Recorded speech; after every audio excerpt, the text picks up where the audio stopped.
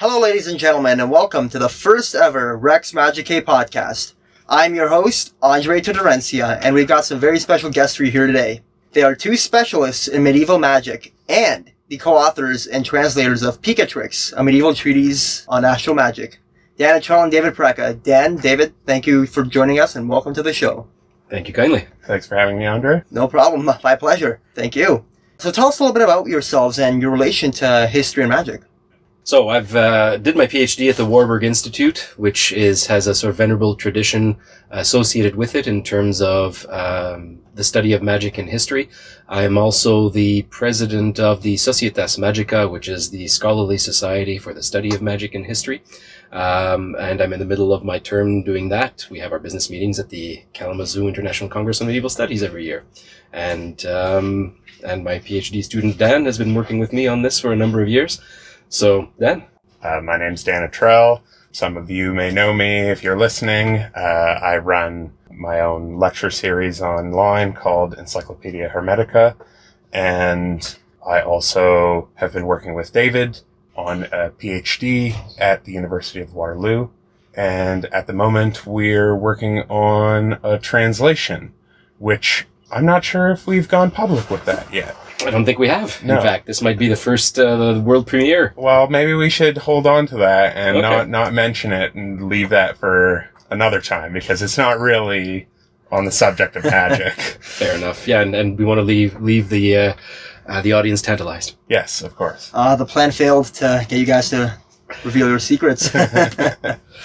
Well, it's fair to say that you two definitely know what you're talking about when it comes to magic, so I'm really glad to have you on board. For those who may be unfamiliar with magic, what exactly is magic? How would you define it presently, and how do people during the medieval period have seen it and defined it? There is an important distinction that you made in your question in terms of defining magic today versus what it was during the Middle Ages. The Dutch scholar Wouter Hanegraaff is at the cutting edge of the theory of the study of magic and history, and his proposal is that magic falls under the umbrella of rejected knowledge. Well, that's esotericism. And magic falls under that umbrella of Western Yes. esotericism. But I would say esotericism is a broader label. Oh, it is, certainly. Certainly. It includes alchemy, it includes phrenology, it includes eugenics, and so on. But Right. magic certainly falls under the sort of pursuit that had at one point been a legitimate pursuit of science, and science has defined itself away from magic since then. Dan, anything to add on that? Well, it's a huge question. It really is. I bet, yeah. And I would say that for every person who talks about magic, they have a definition of magic. Most operating magicians today use something like Aleister Crowley's definition, which is enacting change in the world by the force of will.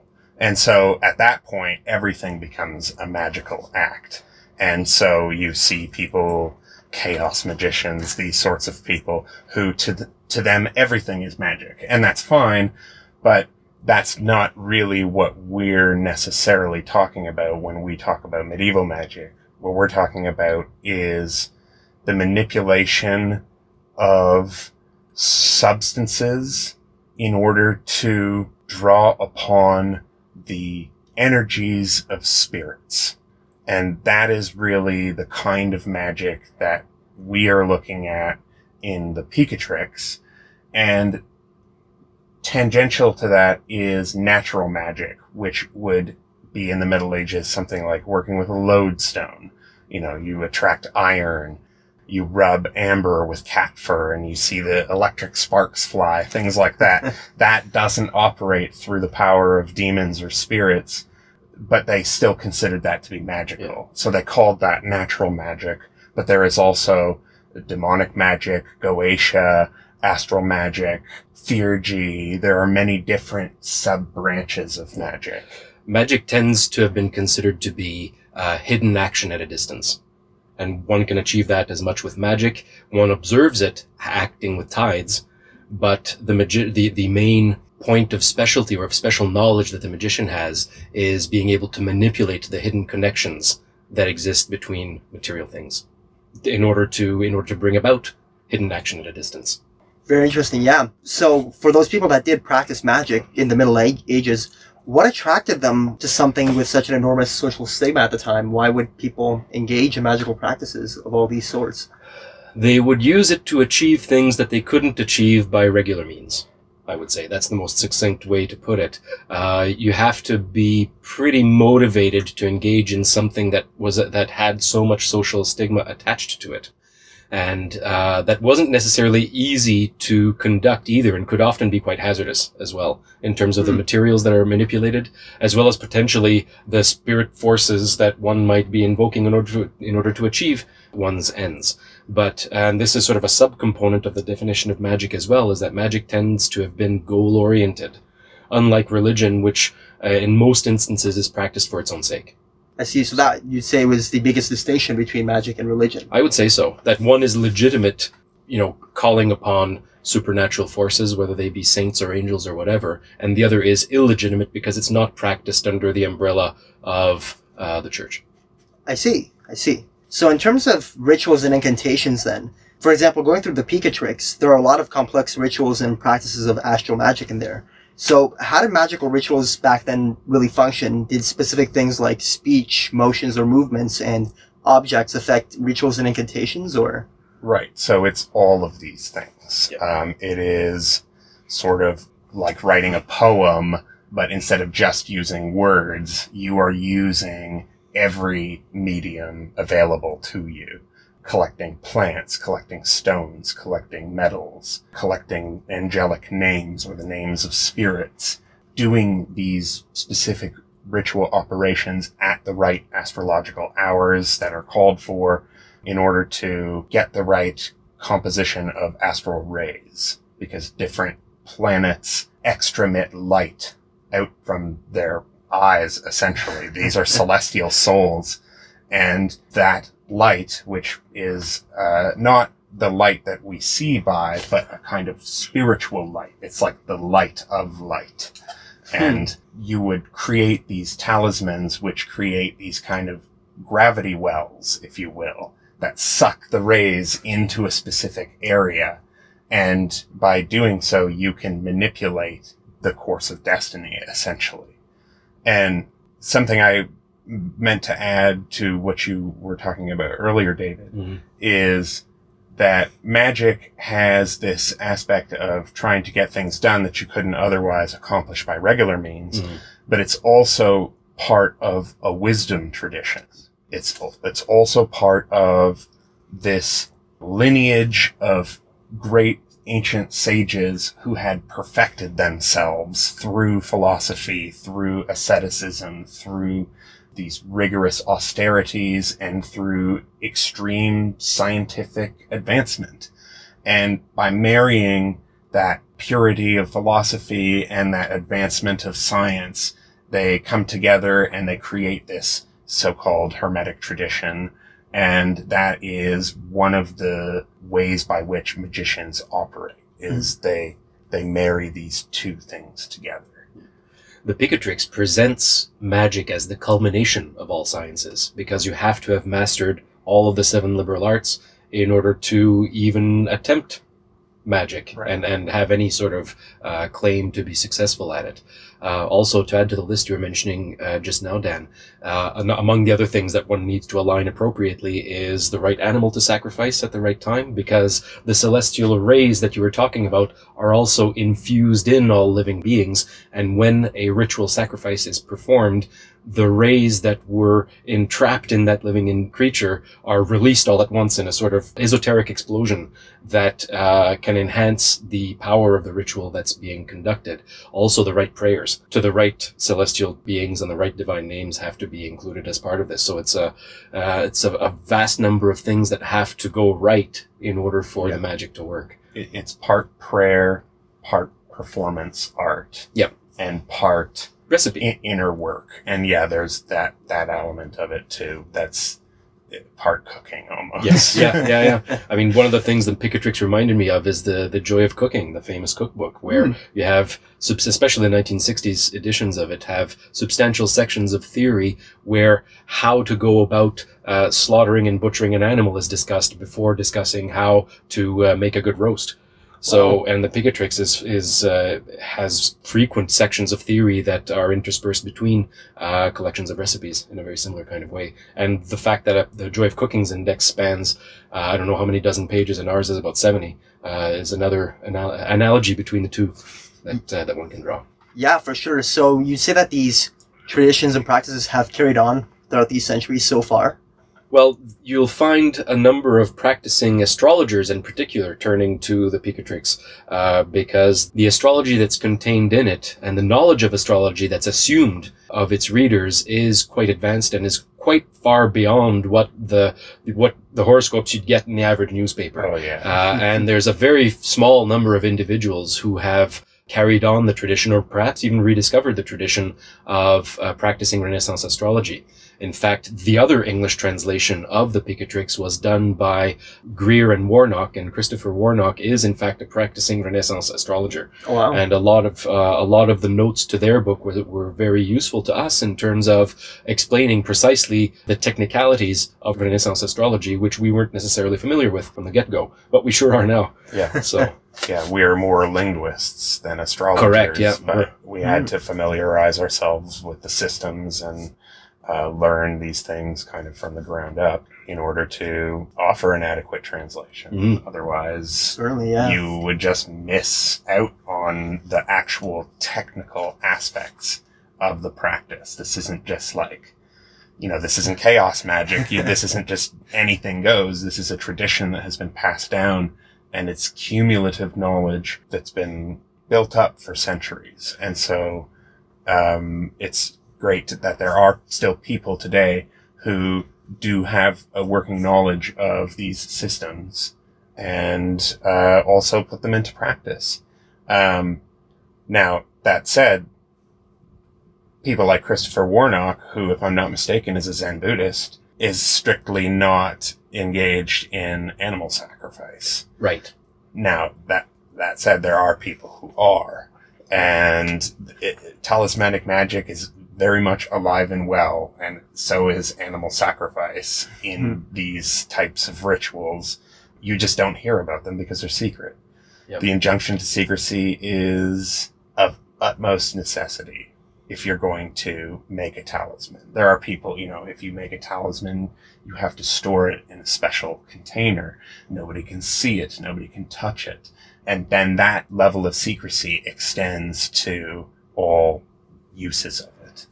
And the injunctions to secrecy are quite frequent in the Picatrix itself. Very much so. They're sprinkled throughout the text quite liberally. Yes. And they don't mince words either. I mean, don't let this fall into the hands or under the eyes of the unworthy, or else bad things will happen. Right. So we mentioned that Wouter Hanegraaff's approach to esotericism is through the rejected categories of knowledge. Yep. That's only one way of approaching it. Another way is that it is the discourse of hiddenness, of occultation, that makes esotericism. And Picatrix definitely fits into this mode of secrecy, of being a secret initiator who's leading you through these mysteries that you cannot reveal to anybody else. And that is, it starts, I wouldn't say it starts with Pythagoras, but it is most prominently begun in the West with Pythagoras and Plato and these various mystery religions that dotted the ancient world. And that discourse, that mode of speaking, becomes the sine qua non of esotericism. Yeah. One has to be mindful as well with regard to the Picatrix, in relation to our own struggles with the technicalities of the text, that the Picatrix that we translated is itself a translation of a translation. And one has to go back to the Arabic original in order to try to untangle some of the technicalities that were lost upon the text's medieval translators. So it wasn't necessarily an easy task to try to recapture the meaning of the text, and then we had to ask ourselves the meaning of which text are we going to transmit in our translation. Is it the original Arabic or is it the Latin? When that option presented itself, we tended to cleave towards sticking to the Latin text by default as a method of approaching our translation. Any particular reason why, or? Well, because it's the Latin text that ended up being popular during the Renaissance. There are 17 manuscripts surviving that date from roughly 1450 to 1650, although the text never saw print, because no one wanted to, it seems, in my mind, it seems as though no one wanted to attach their name to so hot a text. And again, the essence of esotericism is not divulging it to the public, and printing is the essence of divulging to the public. Yeah. Yeah. So, because of all this secrecy, why would you say the study of medieval magic and its evolution throughout history is an important area of study, knowing that all of this is such a secretive business and there's so many factors involved? Why is this really so important to know if the other people don't want you to know? Well, there's a bad answer and there's a good answer. Let's hear them both. And the bad answer is that the reason you study medieval magic is because it's the stepping stone to science. And that's the answer that will get you grants and will get people to listen to you and take you seriously, but that's not actually a legitimate reason to study magic, because it's a lot more complicated than this magic to science linear line.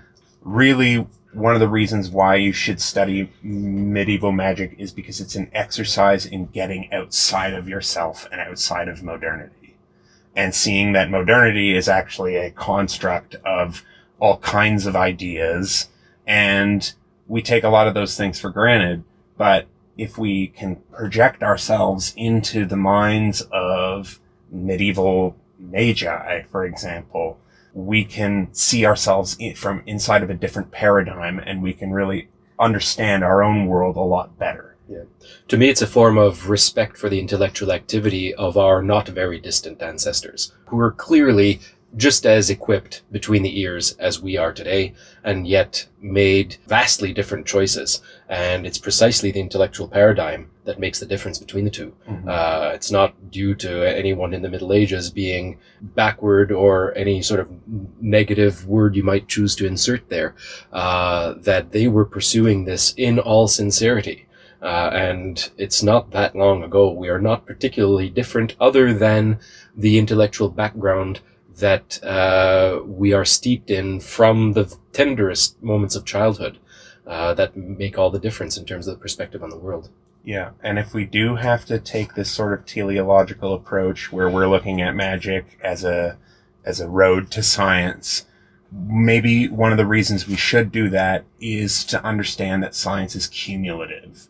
It wasn't just like there was darkness and then someone flipped the light on in, you know, the 1500s, the 1600s, and then all of a sudden there was light and all knowledge was complete, and then that was the Enlightenment. That's an Enlightenment trope. That is a story that they built for themselves to try to get away from what they thought of as the dirty superstitions of the Middle Ages. They were trying to disenchant the world.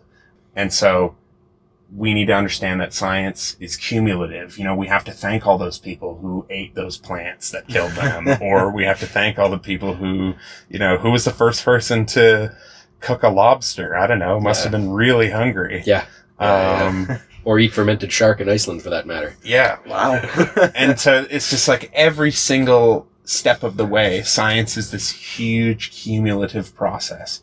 And we often think of just these great men, these magi, or these guys in lab coats or white powdered wigs as the only scientists, but all of these guys are working off of the cumulative knowledge of so many different kinds of people. And magic really helps you to see to what extent science is rooted in these, you know, everything from cooking to gardening to going out in the woods and looking at mushrooms and things like this. Yeah, it's not just like a trunk of a tree, it's more like a bush. Yeah. And seeing it that way removes the teleological lenses that modernity tends to want to put on all of us. Well, it definitely seems like magic, medieval magic especially, is very deeply rooted to things like science and other aspects that people might not initially realize. So, taking all of that into account, do you think that's the reason why people are still fascinated by the subject of magic in this day and age? I would say that is one of the reasons in academics. Yeah. Because of Lynn Thorndyke. Yeah, good point. And Lynn Thorndyke was a scholar who worked he was at the Warburg? If I'm not mistaken? No, he was at Columbia. Okay. He was at Columbia. He died in 1965 and produced the 8-volume History of Magic and Experimental Science. And as an intellectual paradigm, he was one of those to present most forcefully the linear linkage between magic and science. So he, in terms of harnessing vast numbers of sources that had not been looked at by anyone else, he did a fantastic job and did a multi-generational service to the scholarly community. At the same time, he framed it in such a way that by default assumed science to be the great victor in this imagined conflict between intellectual enlightenment and ignorance, which did a disservice, I think, to a more nuanced perspective on how and why magic was practiced in the past. Yes. Though, as we say, science is cumulative. Yes. And we had to start somewhere. Yeah, exactly. So we had to start with the prejudicial thinking of the late 19th century, early 20th century, kind of this arrogance that Newtonian science was the be-all and end-all of science, and everything was leading up to that. His 8 volumes span 1923 to 1958 in terms of their years of publication. So it was a lifelong endeavor for him. And it's not the only thing that he published either. Right. Some other monumental reference works that are still extremely useful for the scholar today. The incipits of medieval scientific writings in Latin, among other things, is an extremely useful resource that he published. And he has numerous articles in history of science publications that have been extremely valuable for my work along the way. And he was a massive influence on Frances Yates, Dame Frances Yates, who basically invented the so-called Yates paradigm, which lots of scholars right now are dismantling. You know, everybody loves Frances Yates. It's not to denigrate her legacy or anything like that, but people have looked into her narratives in more detail and seen that things are a lot more complex than this straight line from Renaissance magic to early modern science. Yeah. Which brings us, the Dame Frances Yates brings us full circle, because she was a faculty member at the Warburg Institute. Oh. And she died in 1981, and her successor, Charles Schmidt, died in 1988, and his successor, Charles Burnett, was my dissertation supervisor. So we're back to the very first question in terms of the link. I mean, I'm now at the University of Waterloo and supervising Dan, as we mentioned earlier, but the connection between the history of magic and the Warburg has been a long one. The Latin Picatrix is published by the Warburg Institute. In fact, David Pingree's edition from 1986 was done there so it's one of the few places in the world where one can indulge in these sorts of more esoteric historical studies that are somewhat further from the mainstream than any other topic one would care to mention. I don't want to name any, because if I name one, I have to name them all, and it's not fair to those I miss out, and so on. Anyway. That's understandable. Well, here's one last question. Where do you see the domain of studying magic going forward, progressing into the future? Where do you see it heading? I can say from inside knowledge that the journal that the Societas Magica publishes, which is Magic, Ritual, and Witchcraft, has oriented itself increasingly toward integrating anthropology into the study of magic and history. So it applies a somewhat different theoretical approach, which, to be honest, I'm less familiar with, so I can't really talk about it that much, that knowledgeably. But I know that sort of more cross-disciplinary work is where things seem to be going at the moment. I'm seeing a kind of disintegration of even the idea of magic. And what I mean by that is that there's been a kind of turn in the academic world to look at the past on its own terms. And what we find is that there's all sorts of activities that people did in the Middle Ages, which we would call magic. But if we call it just magic, we're just clumping it all together in one giant nebulous goo, when these were actually these really complex systems that had, there were many different types And we can't just conflate everything together. So astral magic is not the same as Goetia, is not the same as natural magic, is not the same as prophecy, is not the same as alchemy, is not the same as theurgy or scrying. Astral magic. Yeah. So all of these things, we could just dismiss them and say magic, or we can look at them very specifically with a microscope and unpack them with their own language instead of bringing down to bear these really broad categories, words like esotericism and magic and things like that. And I think that that is sort of the direction where we are going, is we are focusing in on specific places and times. And instead of trying to write these grand narratives, we're trying to look at specific individuals and how they practiced magic, or what magic was to them, let's say. And often we try to just jettison the term altogether. Because it has too much cultural baggage associated with it at this point to be particularly useful in terms of describing any given instance of magic. Right. I would say. So the two big guys that I'm studying right now are Marsilio Ficino and Pico Della Mirandola. And they were both called magicians by Frances Yates in her book Giordano Bruno and the Hermetic Tradition, which is like one of the main books that started this area of study. And Marsilio Ficino was a magician, but that was only one of his many aspects. He was a doctor and a theologian and a polemicist and a priest and was a humanist, and so the translator of Plato. Expert lyre player. Yeah, yeah. He did all kinds of things, and so to just say that he was a magician is to really box him in. Mm-hmm. And, or maybe even to say there is no box, and then to kind of make him confused, a confused mess. And then when it comes to Pico della Mirandola, he hated magic. He practiced Kabbalah and a kind of mystical theology rooted in the works of Dionysius the Areopagite. And it's this kind of Neoplatonic mystical ascent journey. You wouldn't call it magic. He would just call it Christianity in his mind. Spiritual experience, I guess, yeah. Yeah, and he was very much interested in unveiling the hidden layers of scripture by like piercing through to the original Hebrew and then reading the original Hebrew across various different types of interpretations. And so they called that the spiritual intelligence. And the idea is if you are endowed with the spiritual intelligence, you can see revealed scripture holographically. It kind of like opens up and you see all of the correspondences that link in between texts and in between the various books of the Bible and in between the numbers and the qualities. And it becomes this very, I don't know, it's psychedelic in a way without the use of drugs. Is just a lot of fasting and meditation.